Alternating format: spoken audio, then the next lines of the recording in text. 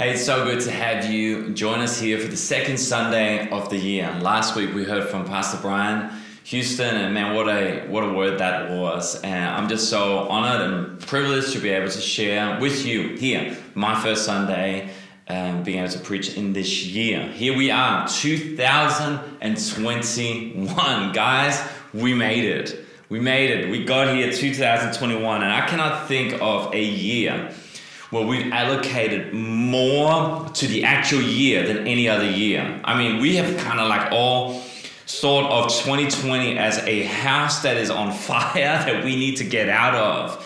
And we are finally out, and we are now in 2021. I mean, has there ever been a year like this? I mean, I do remember, those of you that are old enough, you might remember this as well, but I do remember going into year 2000. That was a big year as well. I remember 1999. We all thought the world was going to end, ladies and gentlemen. If you're not old enough for this, if you're a bit younger, let me just tell you, in 1999, we all had this idea that every computer in the world was going to stop working. And we were going to wake up on the 1st of January 2000 with no phones, no internet, nothing, not a single computer.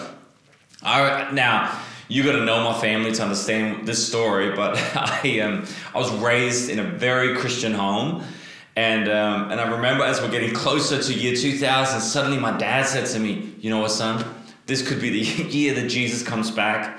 I'm like, "All right, Dad." So he's like, "Let's go to Jerusalem. Let's be there when we go into year 2000, because who knows, if he comes back, we're gonna have front row seats." I'm 18 or 19. I'm like, sounds great. So we fly to Jerusalem. And you know when you sit around and everyone's telling stories about different things and you just have this random story? Like, I don't know how many times I sat around and people talked about, "Hey, where were you, at this event? Where were you at this event?" And then someone will say, "Where were you when we went into year 2000? And one person will have this crazy story, and we celebrated like this, and we celebrated like that." "Thomas, what did you do when you went into year 2000? "Well, I was at a hotel in Bethlehem." And for some reason, I decided that I was going to cut my hair. So I had my friend use a shaver on my hair. It died. Like, it literally broke halfway through. So we cut my hair to about up to here, and then the shaver broke. And we couldn't do anything. Because of that, I missed the bus that went to Jerusalem. So what did I do New Year's Eve going into year 2000? I was walking with a half-shaved head from Bethlehem to Jerusalem, where we celebrated going into the new millennium. I know, crazy. So here we are in year 2021. And I don't know what your New Year's Eve was like. I know for us, we were just with our family, just with our kids, and we had just tried to have a dance party, and we just put them to bed. And we in Denmark, there's fireworks everywhere, and so I decided I was going to stay up until the fireworks had died down and the kids were slowly falling asleep. And I was sitting out in the living room, and I was just sitting by myself. Kat had already gone to bed, and it's kind of just like, finally, it was probably the first time the whole day where there was a bit of silence, just trying to gather my thoughts a bit. And you get into that reflective mode at 2 a.m. where you're kind of just thinking about the day and the weeks and now the year that has gone. And I don't know about you, but I felt like New Year's Eve, for me, it felt very much like a finishing line. We were finally there. We crossed this finishing line. But at the same time, it was as if where the race ended, the new race began. Where we reached the finishing line, it was as if straight away we were going down and starting on the starting blocks of a brand new race. And I think all of us, we have to remember that we are constantly living in this tension between the now and the not yet. We're constantly living in this tension between things that have been completed or being completed, and things that we are still hoping and dreaming for. As we came out of 2020, I mean, 2021 is not even 2 weeks old, and we already have just a truckload of challenges that have already presented itself globally, nationally, and I bet even personally. I know for many of us, we're now homeschooling kids and trying to get the whole life and the balance of life to be together and to find peace in that, and just to make sure that everyone's happy and we're really moving on and being strong in this season. And I think when it comes to tension, when it comes to challenges in life, it's easy to wanting to run away from it, and especially if you're younger. This might have been something brand new, pain, and I think we have this illusion that all pain is bad. And so when it comes to a whole season of pain, when it comes to a whole season of challenges, often we can find ourselves only seeing all the negative stuff about it. But I'll say there's also some good that's come out of this year. There's some good that's come out of 2020. There's something that if we can learn to move past the pain, we can actually grow out of it as well. And I think one of the good things that comes out of seasons of challenges is exposure. Things get revealed. When you are in crisis, when you are in tension, things that maybe you can hold inside of you, things that maybe you're good at hiding, things that maybe you can just keep pushed down. It's amazing how tension brings it out. Tension, it reveals, it exposes, it reveals the good stuff and reveals the not so good stuff. It reveals character. Just like moments of great need that demands great leadership, it will reveal whether leadership is present. I know as a leader myself, I'm always interested in moments of crisis, in moments of, challenges. I'm always interested and curious to see who rises to the occasion and who doesn't. Because it's amazing how often the ones you think are going to rise up, they're nowhere to be found. And suddenly out of nowhere, someone rises up that you had never expected. It's amazing how seasons of crisis and tension and challenges, it exposes and it reveals. 2020, it exposed many things. It brought many things to the forefront again, and many of the things that have been mentioned and highlighted in the medias and news and social media over the last 12 months. But I think two of the greatest things that have been revealed are your friends and your character. Those are two of the greatest things that 2020 really have revealed in all of us, who our true friends are and what is our character like. We have experts telling us around the world, choose your 5, choose your 10, choose your circle. Make sure that you have your 5. Make sure you have, in some countries, your 2, your 3. And it seems so limited, and I get it, and I feel it. Of course it's limited. But I also think that the government or the experts, they're doing us a favor. Because if we can learn to choose the right 5, if we can learn to choose the right 10, it is amazing the favor that will go with that. I mean, there is an old saying that says, show me your friends and I'll show you your future. Proverbs 27:17 says it like this: as iron sharpens iron, so one person sharpens another. Truth is, your future, it is shaped by your 5. It is shaped by your 10. It is shaped by the close circle that you keep and that you choose to keep. Your relationship, your thinking, your belief, your confidence, all of that, it is directly influenced by the voices in your life that you choose to listen to. I wonder who your 5 is. I wonder who your 5, 10, your 5 or your 10, I wonder who your circle is. The ones that in your life that you choose to listen to. The ones in your life that you choose to let you be sharpened by. In 1 Corinthians 15:33, the Apostle Paul says, don't be misled, don't be deceived. Bad company corrupts good character. You can have great character, but then you get around people that just have a different value system than you. And slowly but surely, it deteriorates your good character. On top of that, I mean, crises have given us a mirror as well that we could look at our lives with. And, then in our own lives as Christians, we have another mirror that reveals what is going on inside of us. The Bible, it is described as many things. The Bible is described as soap, as water. Ephesians says that it's water that washes our mind. who knows, there's a lot of stuff that gets in there that it needs a good washing. It's described as water that washes our mind. The Bible's described as a hammer, hammering, old thinking down, bad thinking down, bad mindsets. It's described as a hammer, but it's also described as a sword. Hebrews chapter 4, verse 12, it says, the word of God is alive and is active. That's important to remember, that the Bible is not just ink on paper, it's living. That's why when we say read the Bible every day, it's not just so that you can read ink on paper. It's not just about information. It's about transformation. It's about revelation. Because when you get this into you, it's alive. Now it's moving. It's active. And the Bible says it is sharper than any double-edged sword. It penetrates even to dividing the soul and the spirit, joints and marrow. It judges the thoughts and attitudes of the heart. Nothing in all of creation is hidden from God's sight. Everything is uncovered and laid bare before the eyes of him to whom we must give account. So the Bible describes itself like a surgeon's scalpel. Like a surgeon has a knife and cuts away infection and cuts, fine cuts to make sure that anything that doesn't belong there can be cut out and can be exposed. See, the Bible exposes us. I don't know about you, but I have a daily habit of reading my Bible.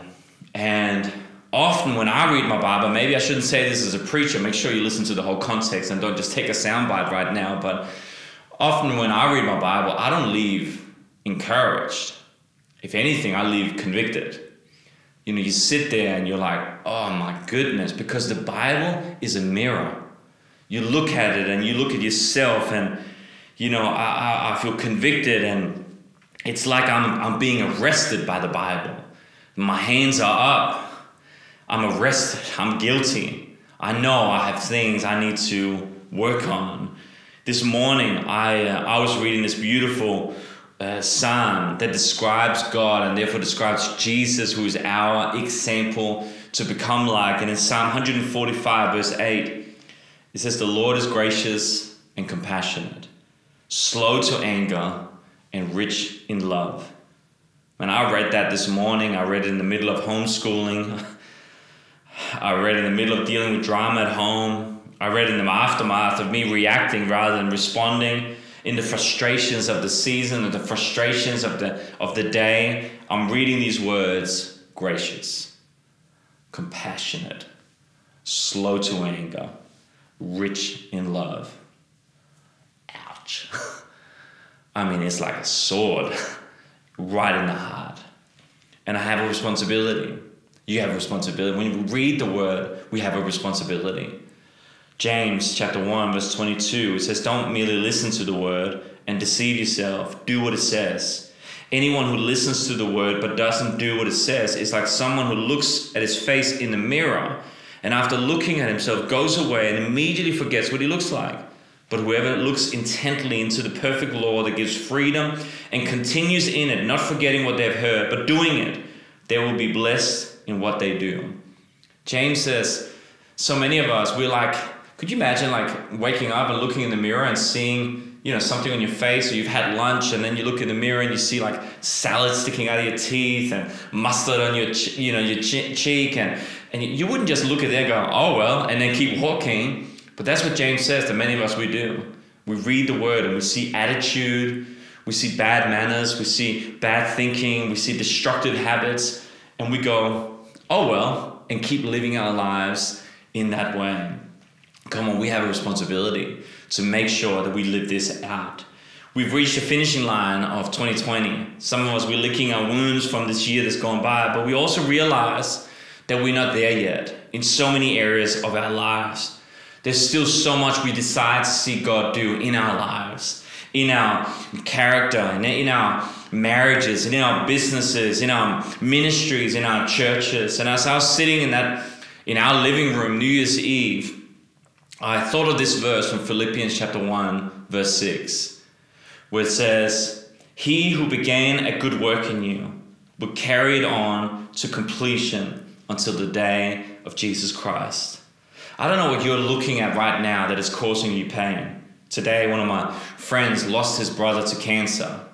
And obviously in my context, that reminds me of when I lost my brother and the pain of that. And it just, again, it's just another reminder. We live in a broken world. All is not well. Bad things happen to good people. And there was a side to this where we just got to realize that this world will never be all well. We live on this side of eternity, and there is pain on this side of eternity, and there's things we got to deal with. But there's also another side to it, and that is God is not finished with his work yet. God is still at work. And if you come out of 2020 and there's been things that God has spoken to you about, then you got to realize that if you haven't reached that finishing line yet in the way that you thought that it was going to be, God has not finished yet. He is still at work. He is still at work in your marriage. He is still at work in your mind. He's still at work in your ministry. He's still at work in your business. He's still at work in your family. He's still at work in your finances. He's still at work in your family. He's still at work in your health. God is still at work. He is still God. And whatever he began to do, he will carry on to completion. Not like this will do, that will do, it near enough, is close enough. No, to completion. And that finishing line, while it was a finishing line, it was also a starting block, because God is not just at work in what he has promised, but he's also up to something brand new. As I was sitting there New Year's Eve and I was thinking about Philippians chapter 1 verse 6, my mind started wandering, my spirit started wandering to the very next letter of Ephesians, chapter 3, verse 20, where it says, now to him who is able to do immeasurably more than all we could ask or imagine, according to his power that is at work within us. To him be the glory in the church and in Christ Jesus throughout all generations, forever and ever. Amen. Can I just encourage you today by saying God has not been dethroned. God has not been fired. God has not been evacuated. And while the battle is on, he is still present. One of God's names is Jehovah Shammah. That means God is here. God is there. Shammah, it just literally means there. If you go to Israel today and you're in a shop and you're asking for something on the shelf, you can go, Shammah, there. And it says Jehovah Shammah. God is, he's there, he's here, he's present. God is present. But I want you to just remind you and highlight this one little verse. It says here in Ephesians 3:20, because he says that he can do exceedingly and immeasurably more. More. God can do more. I want to remind you of that. God can do more. Can God save? Yes. And more. Can God heal? Yes. And more. Can God restore? Yes. And more. Can God fix this marriage? Yes. And more. Can God save those people in my life that I'm praying for? Yes. And more. Can God recover this situation? Yes. And more. Can God save this failing business? Yes. And so much more. God is more. It's who he is. He is more than enough. He is more than able. He is more than willing. God is more. He is faithful and he will complete what he started, but he is also more, that he will do more than enough in our lives. And I want to just finish with these two verses before we pray for a few people. And it's in Philippians, and it's some of my favorite verses, and I've preached on them many times. Because how do we have the God of more than enough in our lives? Is it just about, let's just all get fired up and, psyched up, pumped up, ready to go? Or is there more to it? I think there is more to it. You see, every Sunday, every service, every opportunity we get, we give people an opportunity to connect their lives with Jesus. You may say, why do we do that? Why do we do this little sales pitch at the end of a sermon? So much more than just a sales pitch. It is the key. It is the number one connection. Your connection that really matters in life, your 5, your 10, your connection, is not first of all to the church, to a church. Your number one connection in life is to Jesus. Why is that? Well, let's go. Philippians chapter 2, verse 12. Paul, he says, therefore, my dear friends, as you've always obeyed, not only my presence, but now much more in my absence, this is what's important from here. continue to work out your salvation with fear and trembling. And this is where many of us, we stop. It actually says comma. We'll get to the second part of the sentence. But many of us, we put a full stop here. I've got to work out my salvation with fear and trembling. And we try and work it out. And I'm fear, I'm trembling. And the whole thing has a negative connotation. The whole thing has a negative motivation. It says, I work it out. I work out my salvation with fear and trembling, comma. Because. So it's connecting what we just read about working out our salvation, because it is God who works it in you to will and to act in order to fulfill his good purposes. So much in this. First of all, God works it in us. He works it in us. What does he work in us? To will and to act. Will is your desire. It's everything that's going on internally. Act is your actions. It's everything externally. So God works it in you, internally and externally. He works it in you so you can work it out. Religion is this. Religion is when you're trying to work something out that you never gave God space to work in. So I try and do better. I try and strive to be a better person. I try to break bad habits. I try and fulfill all these religious laws that I can think of, rules and regulations, and I strive. And that's when you meet Christians that are saying, I'm a Christian, but I'm a bad Christian. What does that even mean? What it means is that you're trying to quantify your walk with Jesus. You're trying to do more good deeds than you do bad deeds. And you're working hard. And that's when you start going, it's so hard being a Christian.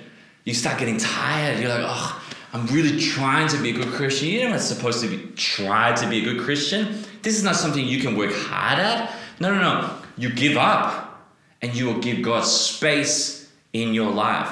He works it in so I can work it out. Can I encourage you in 2021? Don't try and work something out that God never worked in.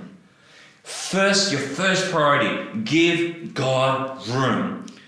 Give Jesus space. Just make space for his grace. That's why your connection to Jesus is the number one thing. Have you ever noticed that so many of the things that we try and work out, I mentioned before Psalm 145, compassion, slow to anger, grace, all these things, those things are fruit of the Spirit. Now, I can either go, okay, I got to be slow to anger. So I'm like, I'm trying not to get angry. I need to be compassionate. All right, I can try and strive to be that person. Or I can be like, Jesus, I'm so sorry. I need your help here. I need you. And I believe your word is active. I believe it's alive. So I'm going to read some of this. And some of it I don't always get. Some of it confuses me. Some of it, I need other people to explain it to me. But I'm just going to get it into me because I believe this is active. It's more than information. It's revelation that will create transformation. So Jesus, help. And seriously, often my prayer, that's all it is. It's just help. Help, Jesus. Help me in my marriage. Help me with my kids. Help me in lockdown. Help me in homeschool. Can I get an amen from the parents? Just help me. Help me in this season. And it's amazing how his grace now suddenly starts to work out. And now I can walk out that which he worked in. Can I please encourage you, church?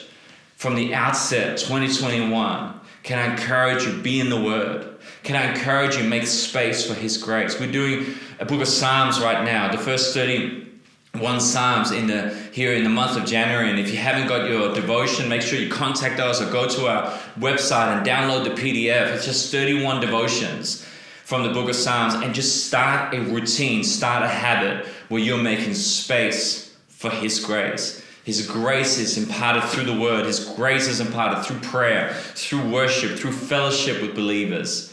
And let's allow God to transform us as we start to walk out the more that he has for us this year. So I want to just, before we finish, I want to pray just for two groups of people. The first one, it's those of you that you're not connected to Jesus. Look, you might be connected to religion. You might be connected to even church. But to be honest, you're not connected to Jesus. Last week, I got a message from someone who's been coming to a church for years, I think. And this person just said, and it was not even on a Sunday, it was in midweek. This person said, hey, I'm sitting here listening to you preach, listening to one of our services, and I'm sitting on my knees with my hands raised. I've been attending church for I don't know how many years, but this was the moment that I connect my life to Jesus. And this person just says, I have now become a Christian, finally. You know, it's why we do what we do. And I don't know where you're at. Maybe you come to church. Maybe you're part of our church. Maybe, you know, you watch this and all this stuff. But that's not what I'm asking. I'm asking, have you personally, have you accepted Jesus in your life? Have you had that moment of surrender where you say, this is more than head knowledge. This is heart. This is me saying, Jesus, I want to trust you with my life. I don't want to keep working this out. I want you to work it in me. And I want to trust you as I start to walk this out. And so I want to just pray for you. And this is what I'm going to do. I'm going to count to 3. And if you say, hey, Thomas, I want to say yes to Jesus. When I say 3, wherever you're sitting, whether you're by yourself or other people, just when I say 3, why don't you just raise your hand? Are you raising it to me? No, because I can't see you. But it's kind of like, you know, when I read my Bible in the morning and I feel guilty and I'm like convicted and I'm just like, I surrender. Hands up, I surrender. That's what it is. It's just you saying, all right, Jesus, I surrender. I need you. I can't do this on my own. So I'm going to count to 3. And if that's you, you're saying, I need Jesus. Why don't you just on 3, just go, I surrender. I'm in. And then we're going to pray together. Ready? 1, 2, 3. Amazing. Wherever you are in the world, wherever you are physically right now, whoever you're with, what a beautiful, beautiful moment. And we're going to pray together. I'm going to lead you in a prayer. I'm going to say just a line and get you to repeat the prayer after me as we surrender our lives to Jesus. So come on, just pray after me. Say, dear Jesus, I'm sorry for my sin and my bad mistakes.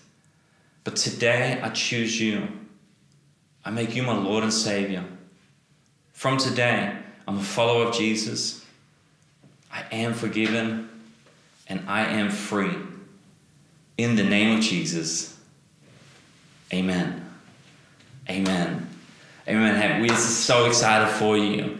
And if we could be there in the room with you, if you've got friends with you right now that are Christians, they're probably cheering at you, clapping you, because every good Christian knows that in that moment we kind of look at our friends with one eye open. And why do we do that? Why do we cheer? Why do we get excited? Why are so many people writing clapping emojis right now in this? We do that because we know what is meant for us. We know the moment we stop trying to work this out in our own power and actually just gave space for His grace, man, that moment changed everything for us. And we know it has the potential to do the same for you. But we also want to encourage you and help you if we can. And if you contact us at next@hillsong.dk or find us online on hillsong.dk, but next@hillsong.dk, if you contact us, we'd love to send you a Bible. I'm talking so much about the Bible in this message, but we want to send you a New Testament Bible in either Danish, English, or Swedish, and it just as your gift. And you can say, all right, 2021, this Bible, it is a symbol. This is to remind me this is the year that I got right with Jesus. So why don't you just send us an email? Plus, we'd love to contact you with any local church where they love Jesus, they love people, and get you connected to a local fellowship. We're never created to do life on our own, and we're definitely not created to do Christianity on our own. We're supposed to be in this together. And we'd love to see you in person if we can, if you live near any of our campuses, any of our locations, whether it's in Denmark, Sweden, or anywhere in the world. We'd love to see you connected in that way as well. Can I pray for one more group before we go? That's for any of you that you're just up for it. 2021, you just want to make a decision. To this year, you want to just make space for His grace. You want to just make space. You just want to make space. You want to just say, okay, Jesus, I can't do this on my own. Yes, I believe in Ephesians 3:20. I want to see them more. Yes, I believe in Philippians 1:6. Yeah, I want to see you complete what you started. But at the end of the day, it all comes down to making a decision. I've got to make a decision. I've got to take the time. I've got to take the energy. I've got to take the moment where I say, Jesus, help. SOS, help, Mayday. And if you make that decision, I want to just pray for you. But then also trust that this is not just going to be a desire, not just going to be a prayer, But you're actually going to make some decisions, make some changes in your routine, whether it's get up a little bit earlier, whether it's, put Netflix aside for just half an hour, 5 minutes, whatever. But make a decision. Maybe it's downloading the Psalm devotion that we're doing together and just say, okay, I'm going to do those 31 days. The next 31 days, I'm going to do this, take time out. And I'm going to believe that we're going to see something so powerful in your life. Because as you open up for his input, man, there was no telling what the output can be. Let me pray for you. If that's you, if you're saying that's me, I want to do that, why don't you raise your hand? This is not just for new Christians. This is not just for new believers. Why don't you say, hey, I'm in. I want to make space for his grace. So Jesus, I thank you for all of us. I'm committing myself again, Lord Jesus. I want to make more space for your grace. Lord, I want you to move in our lives, Lord God. And I pray for every person now that's making a decision, saying, Jesus, I need you. I want you. I need your help in my life. Lord Jesus, let's pray for your favor over their lives. I pray 2021, man, that by the end of this year, we're going to look back and just see that you did so much more. You completed what you started, and then so much more. So let's pray for every person as they make choices now to change routines and things in their lives, Lord God. Just be with them. Be present, Lord God. Have your way in and through our lives. We lift up our friends, our family, those who don't know you this year, Lord God. We pray this is the year of salvation for our friends, for our loved ones. Lord, we lift them up and we just pray, keep your hand over them, Lord Jesus. And may we see many, many, many people find you from the whosoever, Lord Jesus, all the way through to the least likely, Lord God. Have your way. In the name of Jesus we pray. Amen. Amen. Amen, church. Hey, thank you so much for being part of this. Phil Hulgaard is going to come and finish off the service. But we love you. Have an amazing day, a week, or whenever you're watching this. Man, we just love you so much. We're so excited for this year. Didn't start maybe how we had hoped and wanted to, but it's okay. God is still God, and we're just so expectant for everything this year is going to bring to us as a country, as a globe, but also as a church and as individuals. So God bless you, and we'll see you soon.